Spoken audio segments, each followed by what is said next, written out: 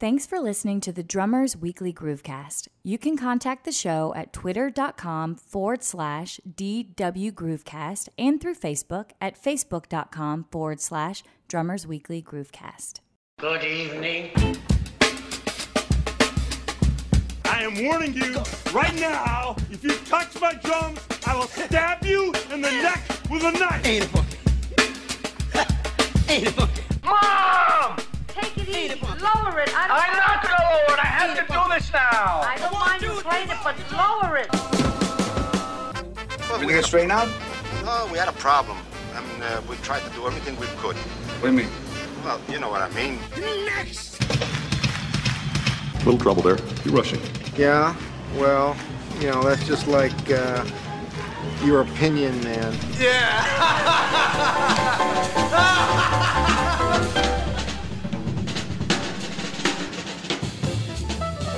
Hey guys, Phil here from the Groovecast, and this is the intro before the intro, or as they say on Jersey Shore, this is like the shirt before the shirt.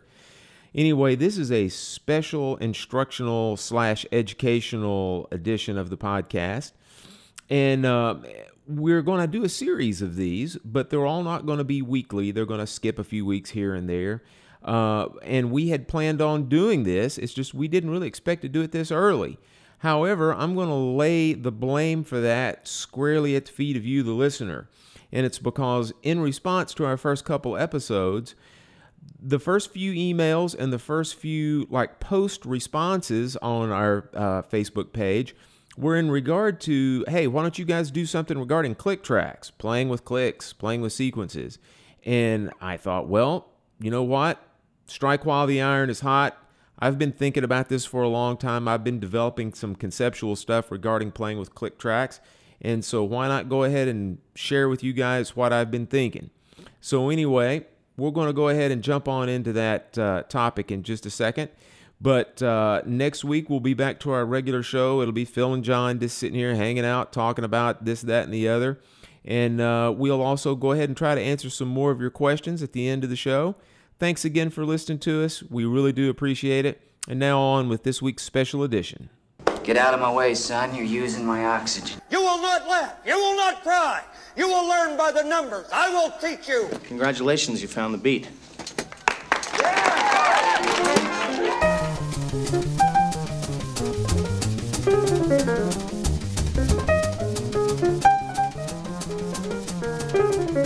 Well, hey there, everybody. Hey, it's Phil here from Drummers Weekly Groovecast. I'm doing a solo show today. It's a very special Drummers Weekly Groovecast, and this is the first of one of what will be many of our instructional segments. And I've gotten already quite a few comments on Facebook, emails, etc., asking about doing something regarding playing with click tracks. And as you're probably well aware of, as working drummers and even student drummers, virtually everything we do these days, even live, it's done with a click track. And as us veterans know, it was certainly not that way quite a few years ago. As a matter of fact, in a galaxy not that far away and not that long ago, when I was in graduate school less than 25 years ago, I never played live to any type of a metronome or sequence. And for that much, even when we did stuff in the studio, it was 50-50 on whether or not we did things with a click track. But today, that is certainly not the case. Virtually every gig that I do, there is the presence of a metronome and or sequences or loops. That's not to say that we use it on every single thing that we do, but it's there, it's present.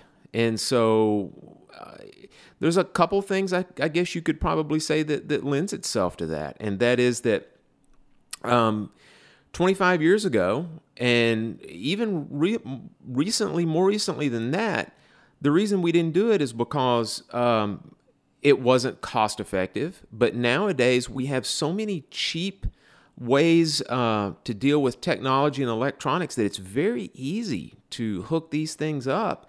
And then while we're talking, the other reason is while we're talking about technology, quite honestly, some of that technology 25 years ago or 30 years ago just didn't exist. I mean, nowadays, virtually every loud volume gig that I do, I'm wearing in-ear monitors, which it makes it pretty easy then to clandestinely play with a click and or loops or sequences. I mean, back in the day, if you were using, floor wedges, the audience could hear the click, click, click coming through the wedges. It's not a good thing, right? So, that's a few of the reasons why they're so predominant and why we use them so much today. Much less if we start talking about certain types of popular music. I mean, they are already programmed in the studio, so it's very easy just to take the sequences or loops that were used in the studio and play with them live. So there's even another reason for you. But what I'm going to talk about today is just general concepts as far as like what I do and what I like to do regarding how I approach playing with clicks and or sequences. I also like to talk about how I actually set these things up as well. In other words, how I set up a metronome or how I set up sequences or computers, to be able to use them in a live situation or in a studio situation.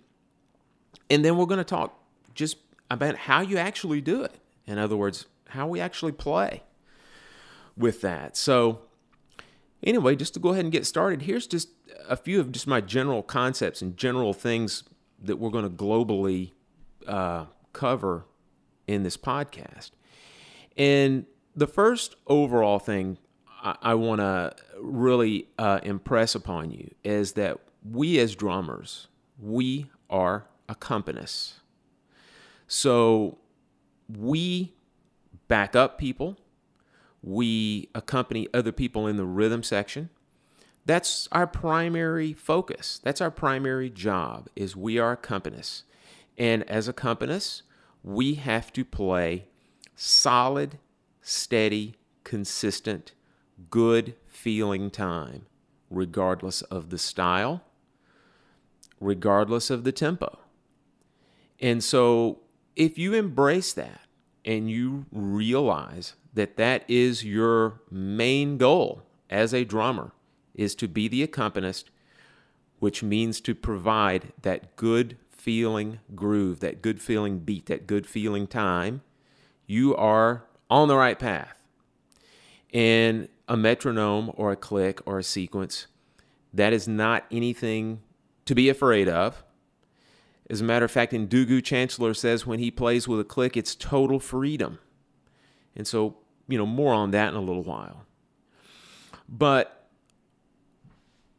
when we talk about playing with a metronome, there's a very common misconception that I want to go ahead, throw out on the table. It's a misconception. And I'll guarantee you every single person that's listening to this right now has either had a teacher say this or you have said it. And that common misconception is playing with a metronome will help your time. That's not correct, guys. Playing with a metronome does not just intrinsically help your time. What? What did he just say? Yes, I just said it. Let me say it one more time. Just playing with a metronome does not intrinsically help your time. Think about that for a minute. I'll sit here and wait. Okay. Here's what I really mean by that, okay? When you practice with a metronome, you need to be thoughtfully and mindfully practicing with a metronome. Because what a metronome really does is it makes you aware of your tempo and feel tendencies, whether they are good or bad. So, just for example, if you have a metronome set at 52 and you are playing a ballad and you are rushing like crazy, you can feel yourself all over the top of that click, then you have a tendency of rushing. Just playing to that click at that tempo does not fix that. You have to be aware of it. When you are aware of that tendency, you can then fix it.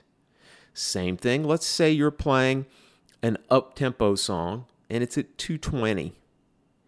If you are barely hanging on by the skin of your teeth, by the skin of your sticks, then you know you have a tendency to drag at 220 at that style, and therefore you correct it. Again, it's all about being mindful. It's all about being aware. So that type of deliberate practice when you're working on these tempos with a metronome, that's what's going to help you fix your time and help you fix your feel.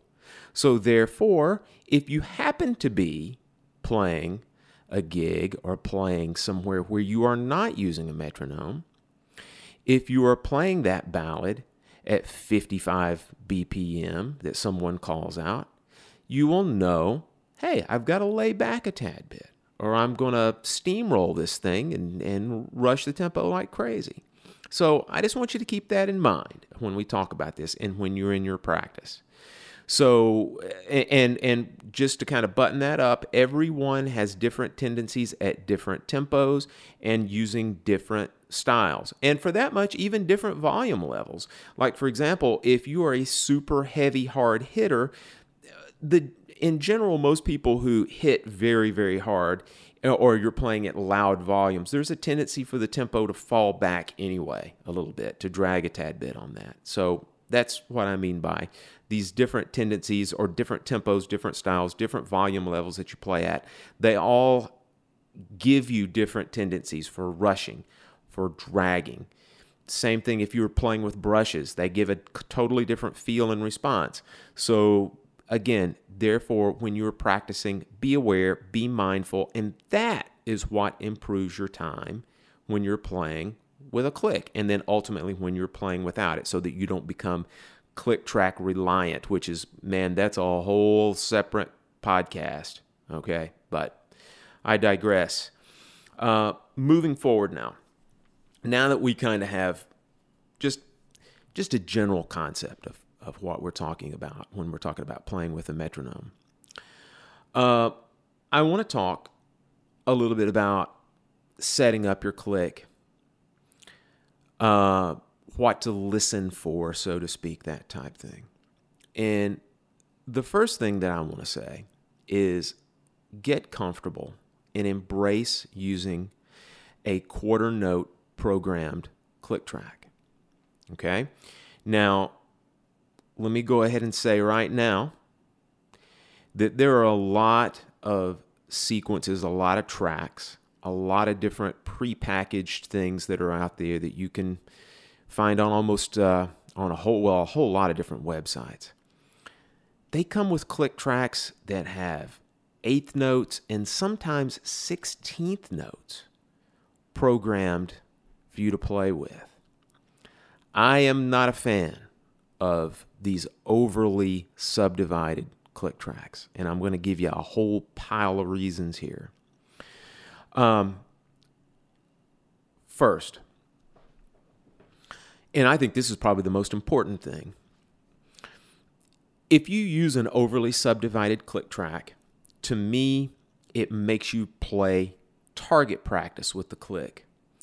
It really kind of puts you into a corner. It kind of boxes you in. It kind of pushes you into a corner to where, for example, if you're using an eighth note click at a fairly fast tempo, let's say at 110 or 116 or something like that, it almost forces your right hand, if you're playing eighth notes or 16th notes, to like play right on top of that.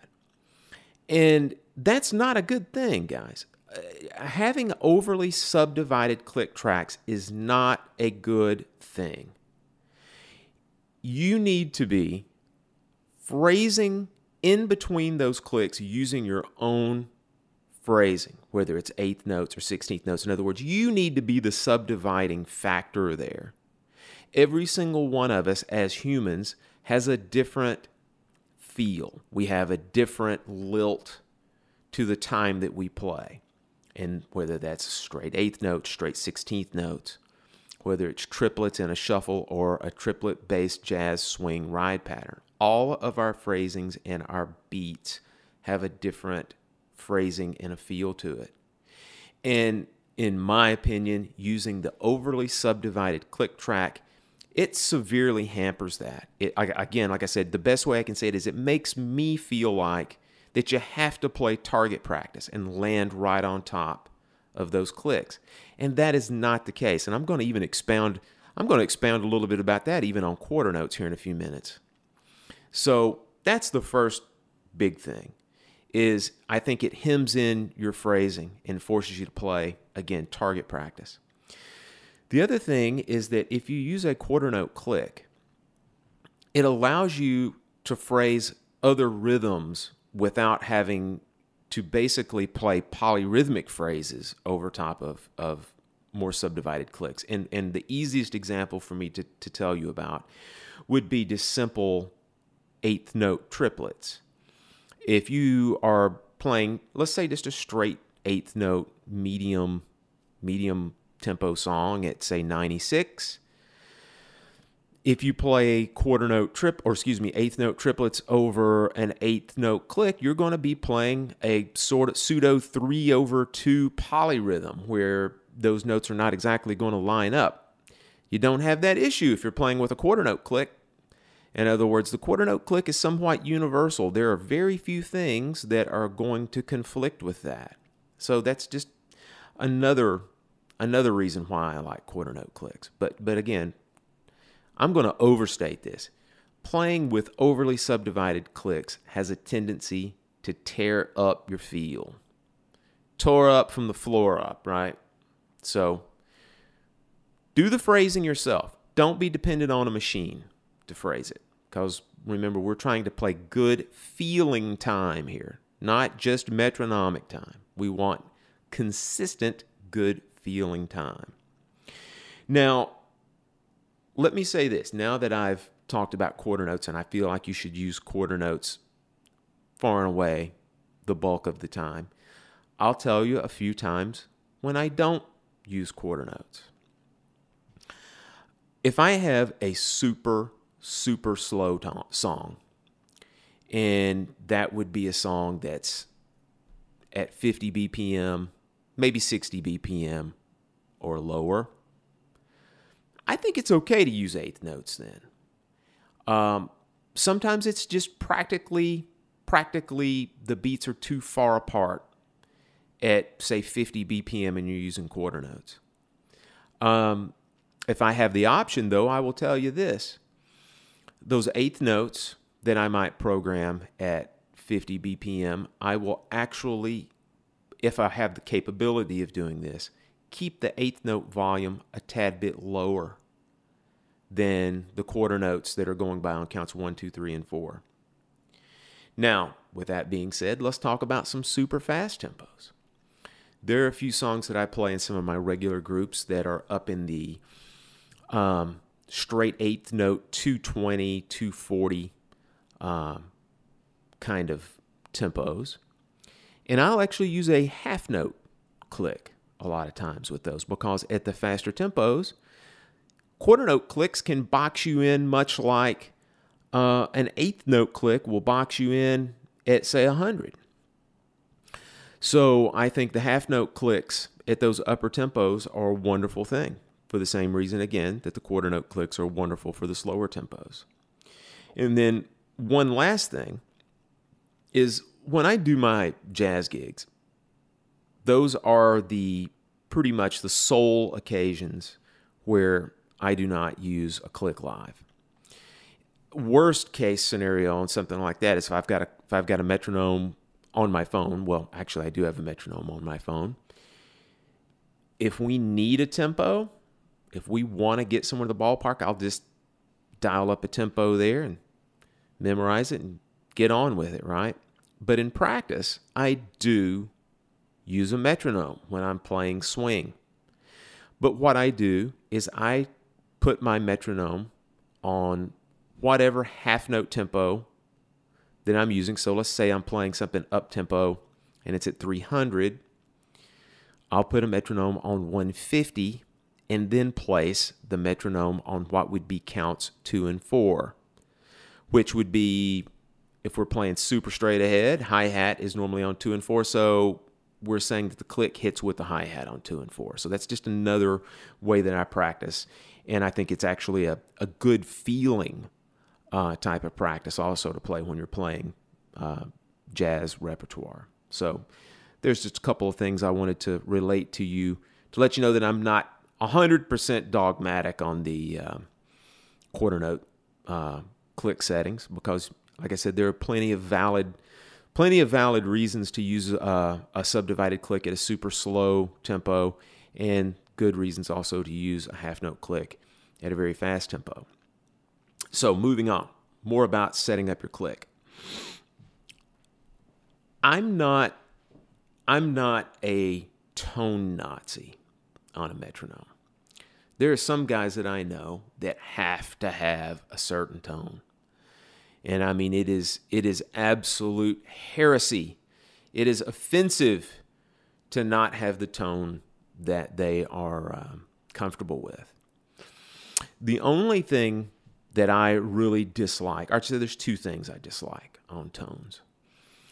I'm not a huge fan of the old Uri click. It sounds like a little static pop for those of you who are not familiar with it.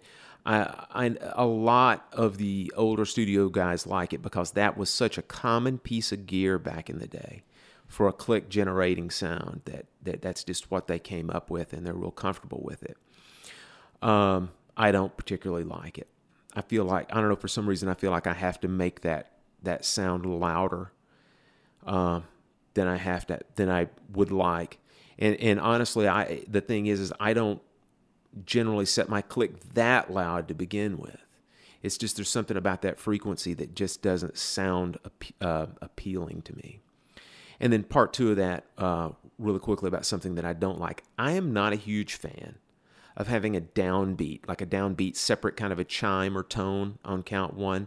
I'm just not. Now, I understand that there is a valid use for that, especially if you're doing a lot of like time signature changes and whatnot. I get that, and I'm okay with it. But just general 4/4 style playing where time signatures don't change, not a fan of that downbeat. Don't necessarily need it, in my opinion.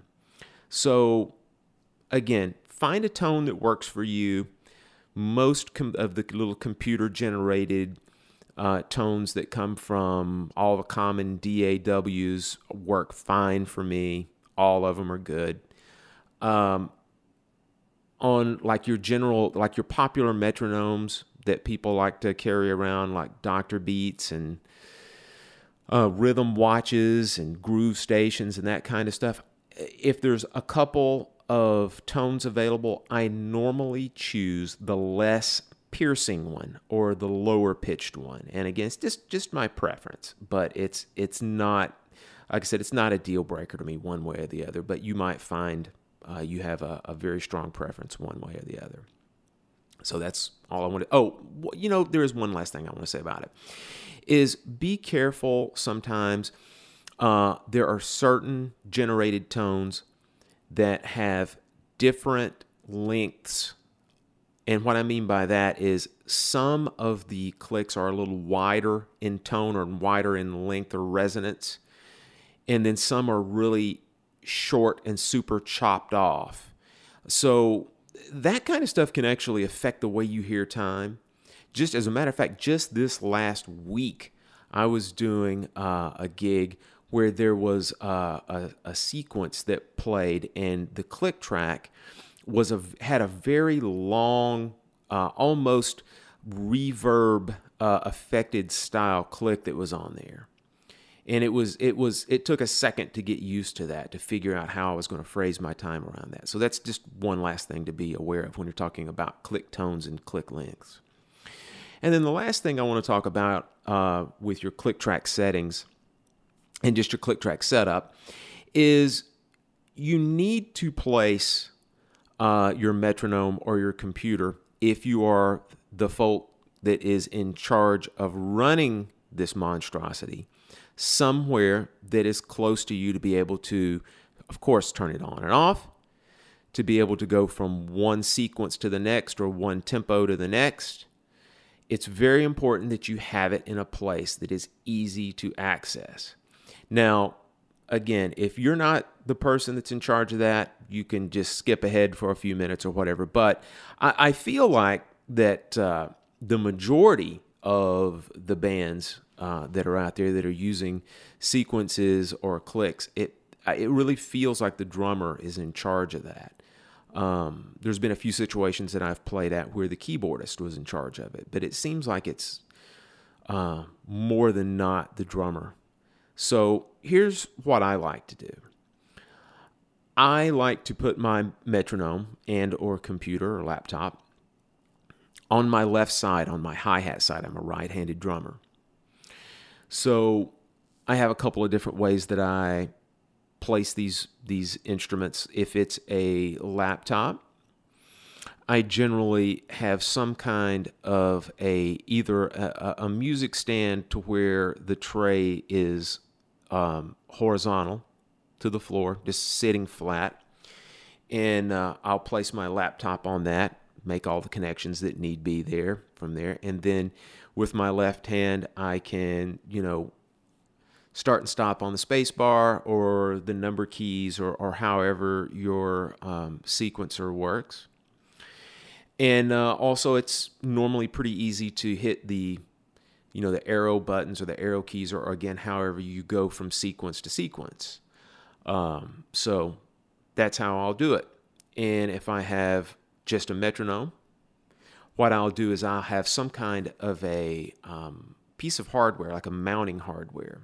And I think virtually every company that makes a mountable metronome has a corresponding piece of hardware that you can buy that easily fits on cymbal stands, will fit on your hi-hat stand, on the large tubing of your hi-hat stand.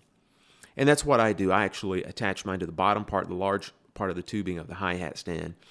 And that way with my left hand, I can very easily start and stop the metronome. I can very, very quickly change tempos, or if I have the set list programmed in, I can very quickly scroll through the set list and get to the correct tempo that I need. And by the way, while we're talking about that, let me go ahead and say this. As far as metronomes themselves go, I highly, highly suggest that if you're going to be making these tempo changes on the fly, like if you've got a schizophrenic band leader, even if it's yourself that's calling tunes and you're not sticking to a set list, if you've got kind of a dial or a wheel that's on the metronome that will allow you to scroll very quickly to go from tempo to tempo, in other words, you could be playing a ballad at 63 BPM and then all of a sudden you could scroll all the way up to like 160 within like a second. That's what I like.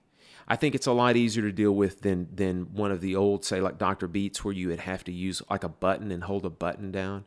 So I like those that have that little wheel or dial. So just a suggestion for you on that.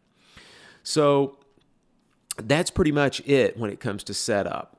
That's what I use, I should say. I know some guys like to use foot pedals that they can actually sit beside one of their pedals, whether it be a hi-hat pedal or a bass drum pedal. I don't like that. I normally use just my hands to do that. But that's just my suggestions for you as far as that goes. That's what I like to use.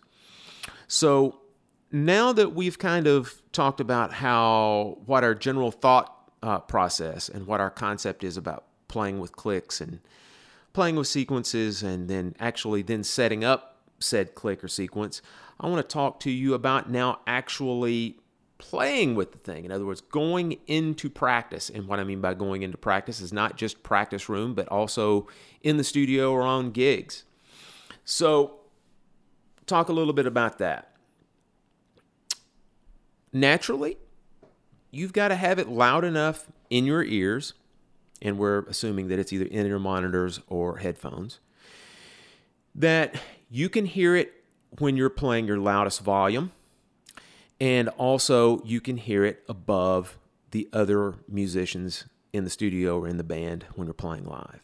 So that's pretty obvious, but I've learned before in the past, don't be afraid to don't be afraid to overstress the obvious. Okay. Now, Next thing. In any style of music, one of the most important things you can be as a drummer is a great listener. And the majority of the time when you hear teachers or you hear other musicians talk about it, they are referring to listening to the other members in the band, which is vital. It's absolutely critical. I would say most people, most musicians, are guilty of not listening to the rest of the people in the band. So that is a very valid concern. Now, I'm going to fly in the face of convention here and tell you that one of the most important things to do when you're playing with a sequence or a click is also listening to yourself. And I want to stress that, and I want to explain that. You really have to listen to yourself. I had a hard time. I've been practicing with a click for decades, but really didn't become super serious about it until probably 15 or 20 years ago, when I could kind of see the handwriting on the wall that this was going to be something that I was going to be dealing with on a daily basis. One of the issues that I had when I first started doing this seriously was if I recorded myself, sometimes I would go back and listen to it and things just didn't sound exactly right. And this is a very common phenomenon. And I have students and friends that come to me and say that all the time. They're like, I had this one friend of mine that had done a session, and he gave me the MP3s, and he was like, man, listen to this.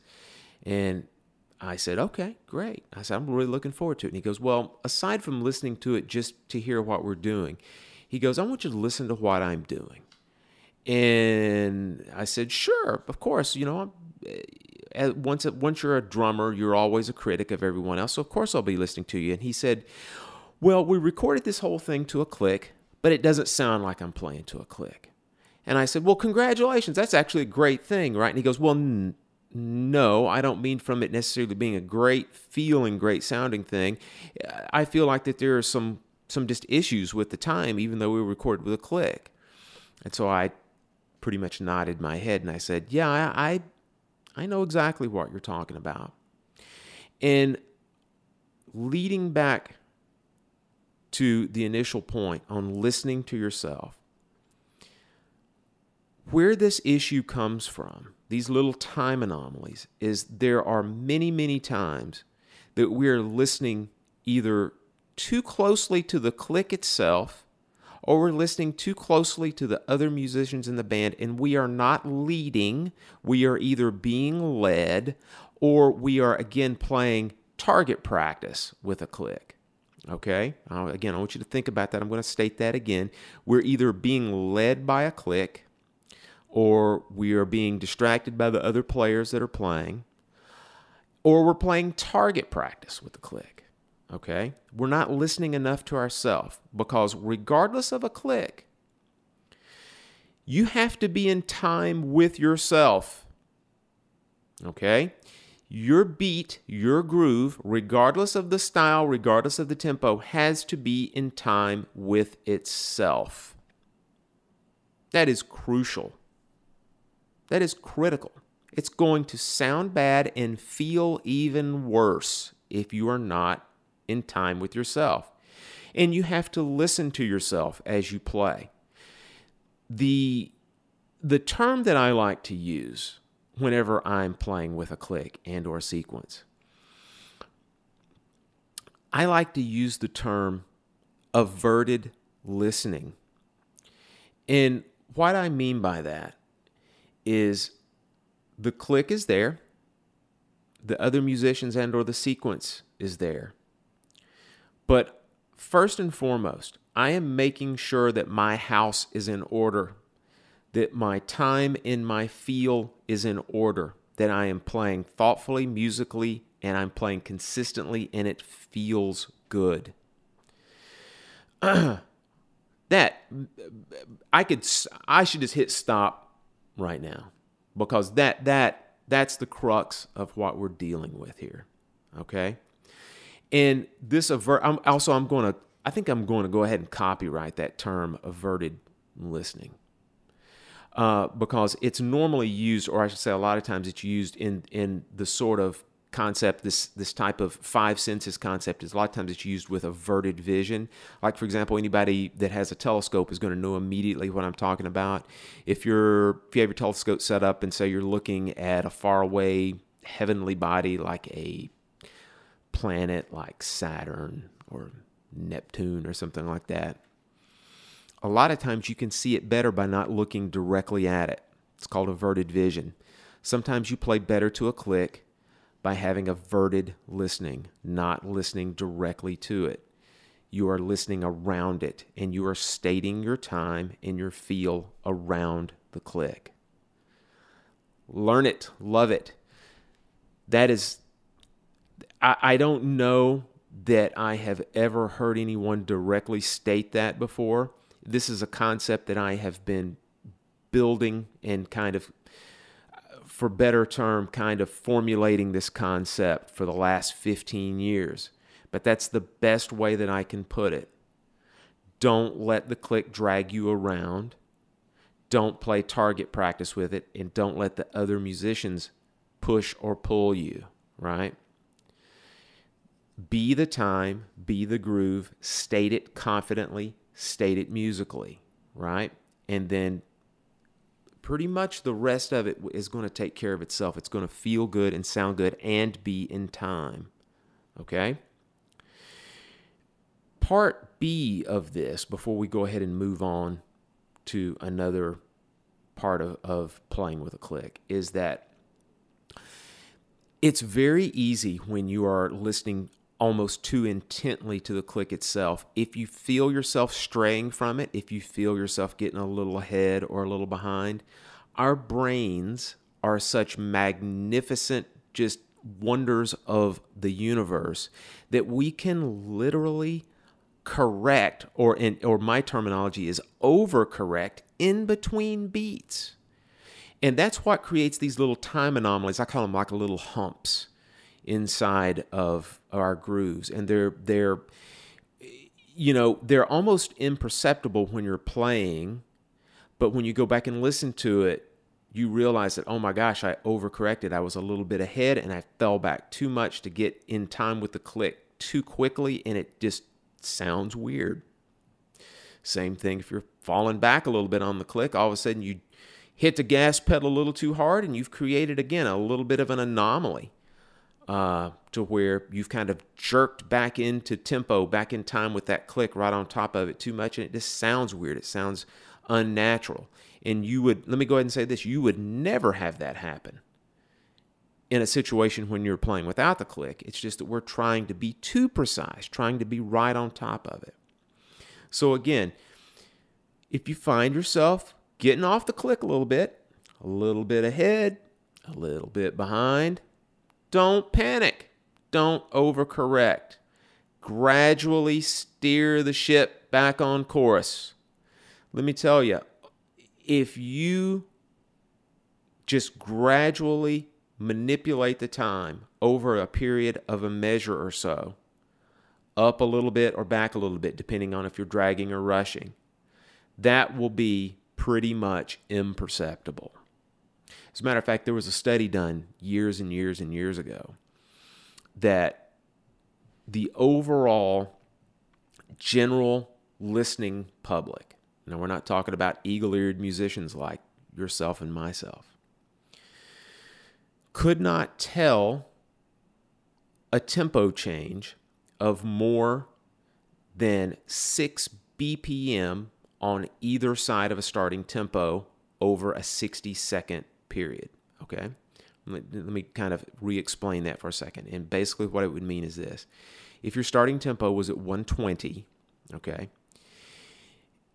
the general public could not tell if you had sped up to 126 or slower to 114, slowed down to 114 over a 1 minute period of time. In other words, a gradual slowdown or a gradual speed up was basically imperceptible to the general public. Now,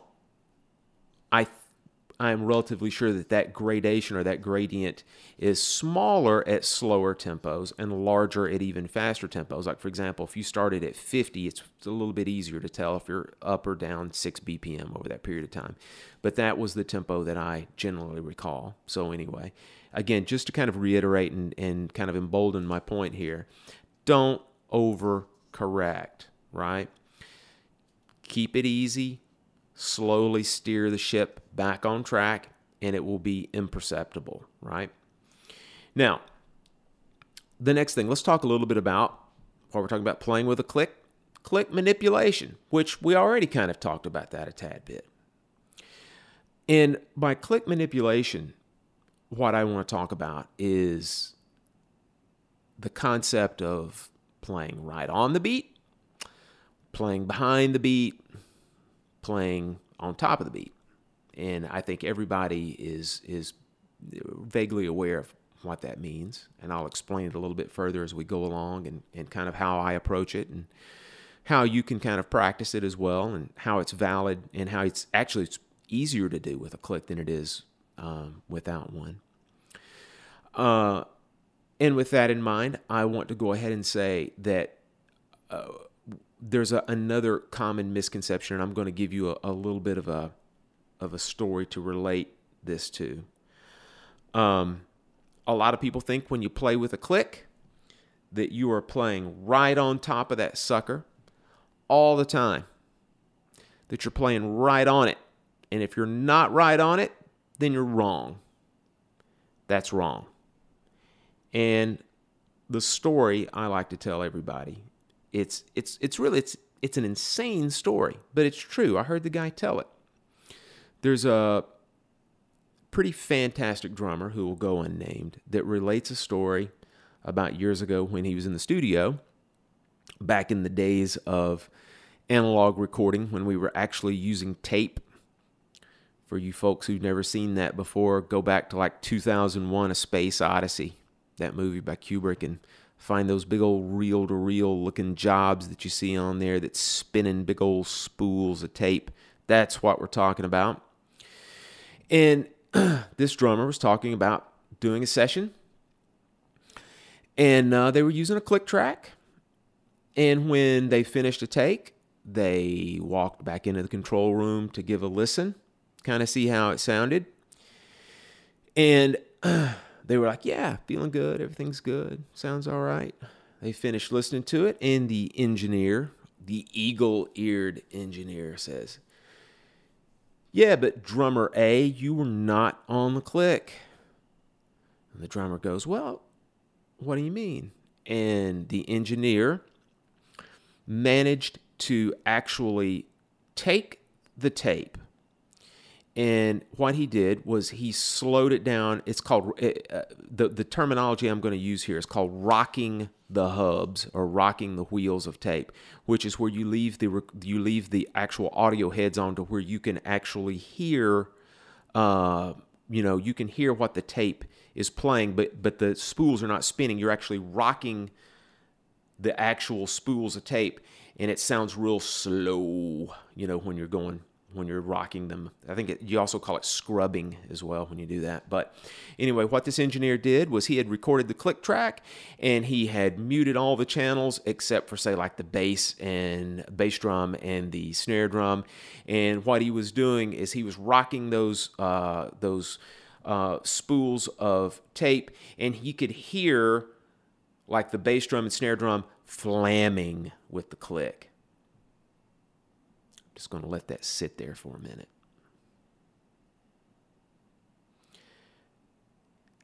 Absurd. It's ridiculous. I understand what this guy was trying to say, but no one that I'm aware of can sit down and play a 4-minute song and have every limb land directly on the click. It's absurd, and it would sound and feel like a metronome or feel like a programmed drum machine. Stop it. Just get away from me with that.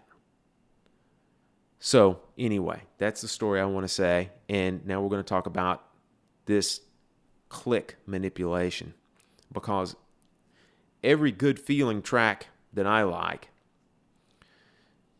even if it's played with a click, there's some variation and there's some laying back or pushing ahead or whatnot. So just want to talk a little bit about my concept of how I approach it and how to actually make this happen when you're playing with a click. First and foremost, my mental concept is that my bass drum is going to try to play on the beat. And again, I'm not playing target practice with this, but I want to try to put it as squarely on the beat as possible. And then if I want to adjust my time feel as far as like playing ahead, behind, or right on the beat, I just try to make my snare drum land in the correct playing position, whether it be ahead or behind. So like, for example, all right, if I want to play a groove that's a little more laid back and behind the beat, my mental process is to try and place the bass drum on the beat. Again, not playing target practice, but conceptually, my mind thought is put the bass drum on the beat. And then I will lay my hands back a tad bit. Make the snare drum a little behind the beat. That's what gives you that feel. If I want to play on top of the beat, I will try to make the hands get a little bit ahead of the click to create a little bit of excitement. Try to keep it as consistent as possible. The bass drum, again, I'm trying to, regardless of playing ahead or behind, I try to keep that bass drum conceptually on the beat, right on the click. All right? So that's it. And I'll tell you that here's another great thing for you to do. Here's a little bit of drumming anthropology for everybody here. And that's something that's, by the way, sorely missing in most of our practice is getting our heads out of books and getting our heads out of just individual, like these instructional lick-based videos and stuff. Let's do some conceptual practice. Let's do a little bit of drumming anthropology here. If you go and you dig around, you can find a whole host of these individual tracks. In other words, what they are is they're the raw stems from different recording sessions. And man, there's a whole pile of them out there from different artists. And you can go and you can find those. And a lot of times you can find the click track they recorded with. And when you listen to the click track with the drum track, you will see some pushing and pulling, whether it be playing ahead or playing behind the beat. But if you take that click track out, feels like $1 million. So if you are mindful and intentional with this and being musical with it, you are manipulating this click track to a point to where you are creating a human feel, a human groove that feels great, invites the rest of the band to play their best with you when you're doing that. So again, go out and do a little anthropological dig. Find some of that stuff that I'm talking about, and you'll get a good idea of where I'm coming from with that. Now, one last big topic I want to cover, and you'll have to be a little bit careful with this, because this is the kind of thing that's sometimes not incredibly well received by other musicians. Sometimes it is. Sometimes it's not. But here's how you can relate this concept to the rest of your band. In other words, in the studio with a full rhythm section, and definitely playing live with a full band. And this is with a click. We're gonna leave a sequence out of this for a second, because a sequence can sometimes have a feel to it. Clicks don't have a feel. Clicks just beat out generic time, okay, as a reference. So we're talking about a click here. When you're playing in a band, when you're playing in a rhythm section, all rhythm sections sound their best when they're playing together. In other words, when they are phrasing their time together. And in virtually all straight eighth note based situations where you're using a click, the drummer is the one that primarily states that time, states that straight eighth note time. We are the regulator of that. And the rest of the band, if they play to our time and impose their good time feel with us, with our drummer, with us, I should say, then most of the time you're going to have a good feeling, good sounding rhythm section, because the drummer's being used as the governor, the time, right? In other words, we're playing to the drummer's time. And the great rhythm sections that we all know and love, you can insert rhythm section A here, whichever one you like that you think of that grooves really hard. That's how they do it. That's how they do it. So, I'm going to tell you how they don't do it. Or I should tell you how not to do it. When you're playing with a click with a live band, whether it's in the studio or on the stage, the drummer should have the loudest click. And that click is the drummer's reference. Everyone else in the band, whether it be vocalist, guitar, bass, keys, horns, whatever, have the click set low enough to where you can hear the drummer as the primary timekeeper. You relate to these other musicians to listen to you first, not the click. The click should only be loud enough in their monitors to where when the drums drop out, if they have a broken down part of the song, to where then they can hear the click to keep time. They should be playing to your time as a drummer, not the click. Because too many times, it's too often that everyone has the click too loud in their ears and everyone relates to that click differently as far as like where they play their time.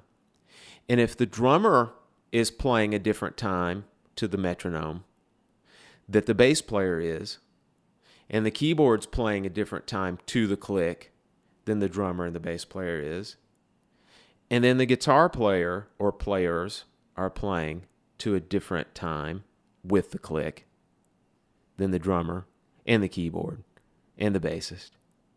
And then the percussionist is doing that. And the singers, you see what you've got, a big mish-mash of mush. So, very, very delicately, tell your current bandmates to humor you, if nothing else. If they don't believe in you, turn that click down in their ears to where they are listening to the drums state the time. And again, only have it loud enough in their ears to where they can hear it if there's a broken down part that they're exposed and they have to play with and there's no drums or no other rhythm section going with it. It'll help the overall time feel and the groove and sound of the band virtually instantly. Because again, think about it. If you pull that click out and you are not using it, they would be listening to the drummer to state the time and the groove. So there you go. Well, that's about all I got. Not that you necessarily need any more than that, right? But I had a lot of comments, a lot of folks interested in this topic. And it's something that I feel very passionately about. And it's something that I feel like everyone needs to be familiar with. Everybody needs to be super comfortable with. Because you don't want to be that guy that I guarantee you've heard before. Oh, we don't need to be playing with a click. Rare Earth didn't play with a click. Grand Funk didn't play with a click. And The Who certainly didn't play with a click. You know what that was the sound of? That was the sound of dinosaurs stuck in the tar pits. Don't be that. Embrace the reality of playing with clicks and sequences. And again, like Ndugu Chancellor said, follow that click to freedom, folks. And with that, I'm going to go ahead and sign off. Thanks again for listening to the Drummers Weekly Groovecast. As usual, we really, really respect and value your opinions and thoughts. Feel free to go to our Facebook page at facebook.com/Drummers Weekly Groovecast and our Twitter page at twitter.com/DW Groovecast. Give us a message, send us an email, tell us a thought. Tell all your friends, especially if you like it. And even if you don't like it, tell all your friends. All right, that's it for now. Talk to you soon. Bye-bye.